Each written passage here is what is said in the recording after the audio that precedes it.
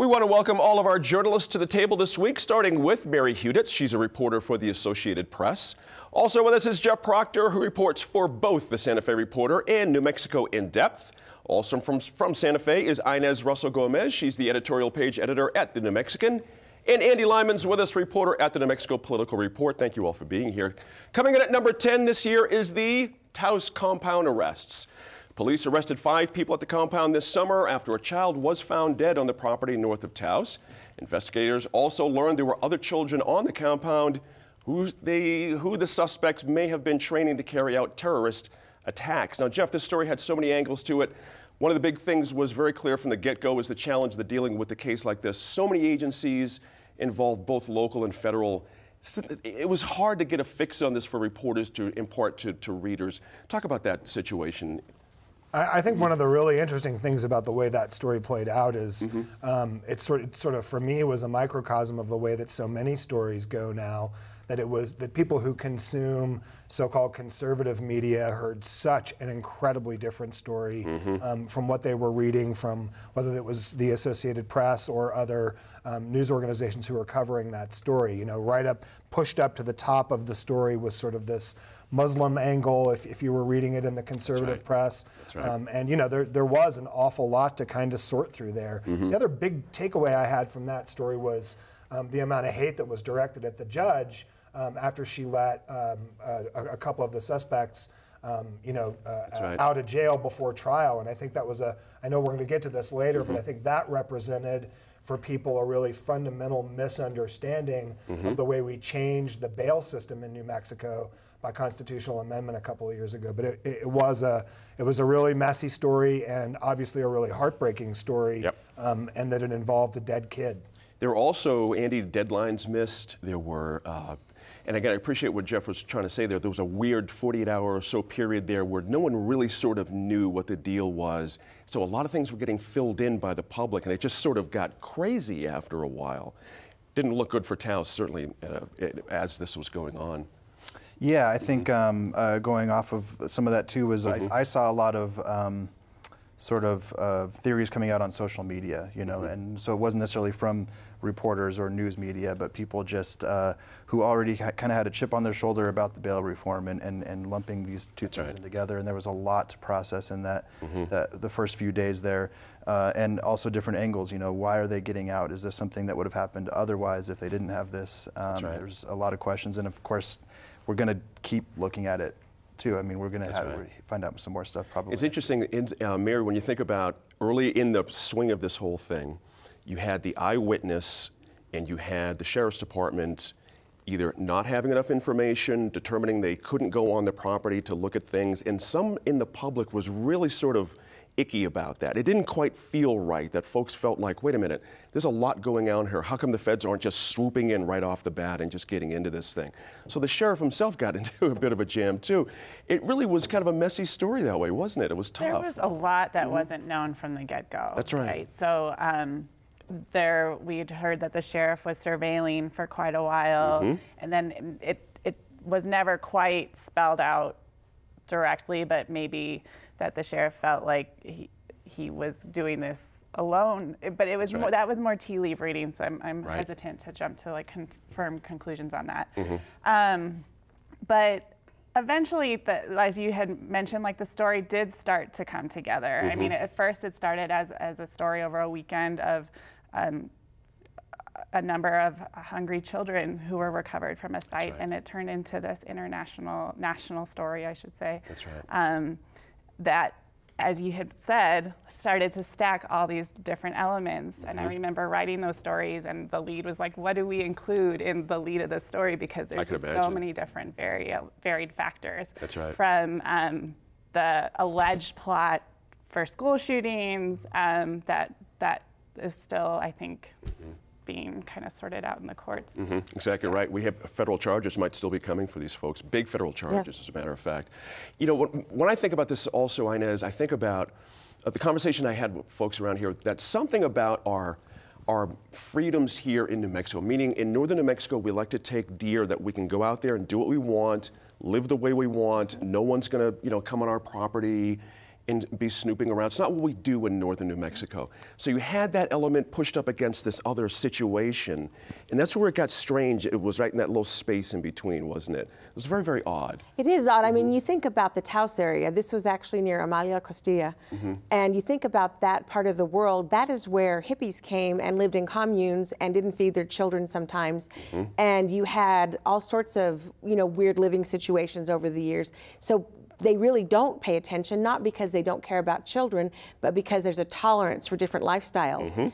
So when you think about a situation like this, you know, you almost go back to this mistrust of authorities and wonder, were the kids really hungry? Right. What is the proof of that? Right. Were they really planning school shootings? What is the proof of that? Right. So at this point, you don't know whether this was a really horrible situation with, you know, terrorists training would-be shooters, or whether it was just a situation where misguided religious people didn't give a baby its medicine. So we still don't have the answers, and definitely part of the northern New Mexico ethos is that we leave each other alone.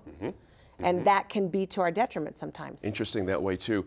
Let's swing back to the T word, terrorism and terrorists, that what you mentioned, we opened this up. It really opened this thing into a whole different element. I remember watching a lot of Fox News around that period, Jeffrey, and it was just like, it was just unbelievable. People would have thought that they were coming state to state and was going to be, you know, raining a terror across the United States, but hearing New Mexico over and over and over inside of that.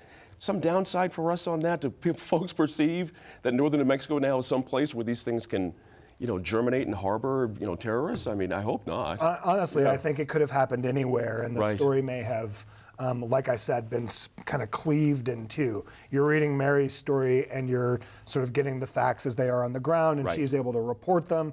And then you're looking at somebody who is seizing on a particular element that they think they know about this story. In fact, there was a big blow up on Twitter involving one of our colleagues over at the Albuquerque Journal, who was trying to kind of tamp down people's emotions, and this sort of self-proclaimed conservative Twitter personality named Laura Loomer had a go at our friend over at the Journal, and it turned into this whole thing. And I think that was really the sort of, again, the dichotomy of the way Americans are consuming information now. It was such a different story on KKOB and on Fox News than it was in the pages of our newspapers as people like Mary were trying to actually report the facts of the story. Interesting. Let's move on. Number 9 in our top stories of 2018 is the Me Too movement, particularly here in New Mexico. The social media hashtag refers to sexual harassment of women in the workplace, of course. The movement started on the national level with cases like Harvey Weinstein, you know, and comedian Louis C.K. But here in New Mexico, we saw a high-profile figure in the local film union, John Hendry, forced to resign after 2 women filed sex harassment claims. Also, Richard Ellenberg resigned as head of the Democratic Party over criticism of how he handled harassment allegations within the party. And Representative Carl Trujillo faced an inquiry from the legislature based on allegations from a lobbyist. And Mary, has the wake-up call been heard in New Mexico in your view and your reporting? Has this been something that you're getting that feedback now from readers saying, okay, this is now time for this? Certainly. Public officials are on notice. I think they're hyper aware of the scrutiny that they can face now, and the allegations coming forward, and how those are sorted out in the media and given at least some airtime. But it's no, I don't think we've hardly even begun to we've begun, but have hardly even sorted out society's this issue of sexual harassment in society. That's right. Yeah. You know, Inez, when you think about that, I ticked off some of the high-profile cases. There are certainly some that are less high-profile, but each one has its import because they have a resonance inside their individual communities. Is this a case where we're going to have to keep having these kind of things happen, folks being dinged like this so folks get it, men get it in the long run? Is this the right way to go? I think it's so complicated because you're dealing with human emotions and incidents that happened years ago that people remember differently. And I think that we just have to keep talking about it and asking ourselves what really happened. And I think you have to believe the victim, and you also have to believe or give the person who's accused a chance to clear his or her name. And doing that in a way that can give you some semblance of certainty, I think is very difficult. When it's sexual harassment, if someone says you look nice, are they harassing you or are they giving you a compliment? And it's how you take it. And that is always going to be subjective, and I think that's what makes it so difficult. Richard Ellenberg, having to resign, though, I think said, if you don't take these things seriously, if you don't respond appropriately, even if it's your best friend being accused, and even if you don't believe it, if at least in the public you don't say, let the facts go where they will, we're going to listen to this charge. If you don't do that, you are going to pay a penalty. And I think if men start paying that penalty, perhaps they'll think again, and maybe, you know, getting to pinch a woman or getting to have sex with a woman isn't part of your perk for being a politician or a coach or whatever position of power you have. This presents challenges from the reporting side, doesn't it? It's a new way of looking at things, and as Ina's just mentioned, trying to clear the air for both sides so the public can come to some kind of conclusions, but they're difficult, aren't they, from the reporting side of these? Yeah, I guess it can be difficult. I covered a little bit of the Richard Ellenberg situation, and the bottom line, I took it as I was lucky enough to talk to at least Ellenberg on it on one of these occasions, and I put his words out there that he didn't think that he handled it that poorly, and he regretted the way he did handle it if it was, you know. So I guess in that case, if you can get both sides of it out there, but you know, if somebody says this happened, I don't think we can ignore it. You know? Absolutely, and the legislature, of course, is trying to wrestle with this as well. You know, it's difficult.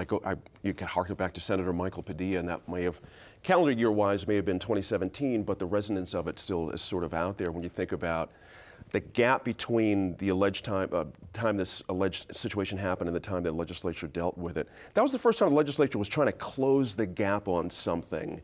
And where do you think we stand now from our legislative body on this? Where do you think this is going to go?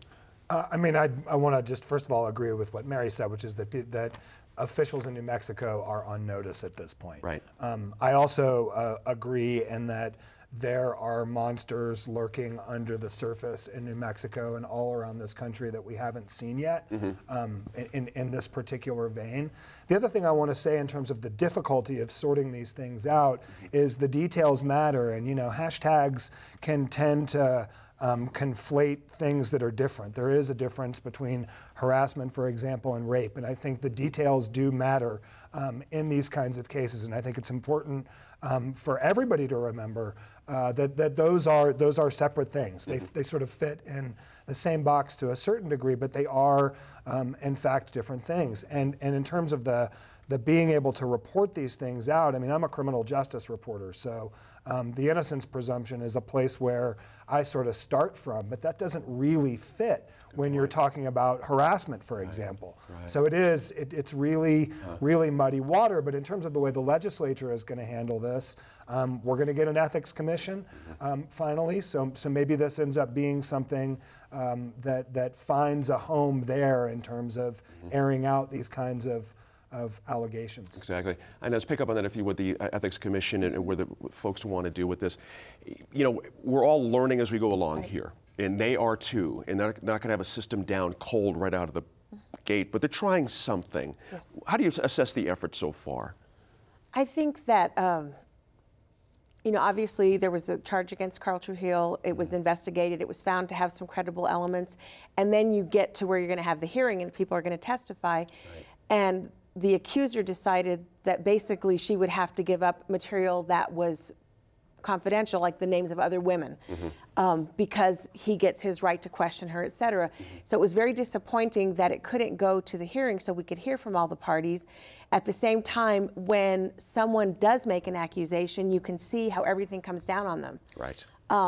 And it makes sense because it's your reputation, it's your livelihood, it's your life at stake.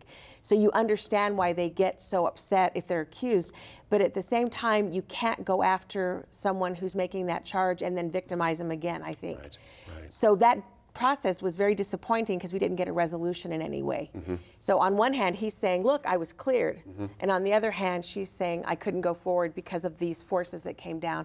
And I would have liked to have seen the hearing because I don't know that you're ever going to be certain, but at least you can feel that everyone got their day. That's a good point, the way you just said that, because if you think about it, Mary, resolution's hard to get in these things anyway. It's just very, very, very hard to have a final, almost like a television type, verdict, and everyone just goes, oh, this, And so what ends up happening is the bigger issue is what will allow women to feel comfortable to come forward. It's not going to be a perfect system, but we have to find something that will give women comfort to be able to come forward and be able to talk about these things. I'm going to guess that women all over the country, not just in New Mexico, need assurances that, and they don't always get them, that Right.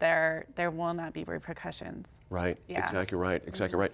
I'm harkening back also, Andy, to the Vanessa Ella Reed story in the New York Times. I mean, we had national coverage of our situation here. Is that prompting more effort here? Sometimes these things help.